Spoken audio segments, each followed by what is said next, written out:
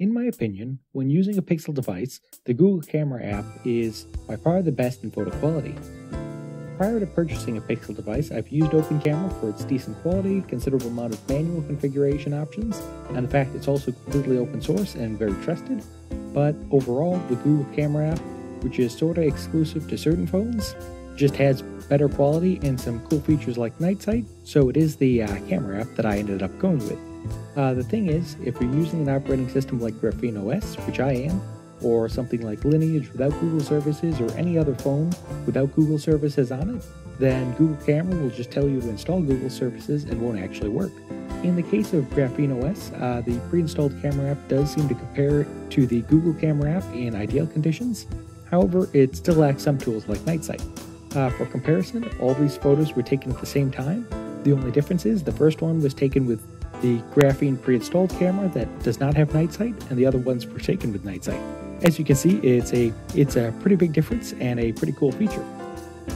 Some people get around Google services by going with a halfway route and installing MicroG, which is basically an open source, a little bit more privacy conscious set of software that handles the communication instead of the standard Google services. However, I found a little gem that'll actually allow you to get around that. On the F-Droid store, there's an app called Gcam Services Provider, which, as the name implies, just pretends to be Google services, at least enough to trick the Google Camera app into thinking that Google services is installed. All you need to do is install it, and it will allow Google Camera to work just as if you had Google services actually working. It sounds good to be true, but it is really just that simple.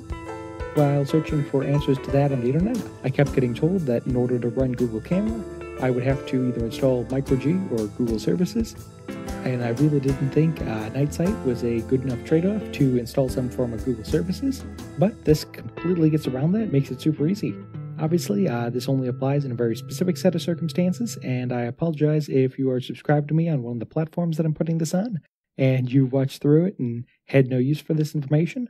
But if you were searching it out, which I couldn't seem to find when I was trying to search this out, I really hope it helps you, and thanks for watching.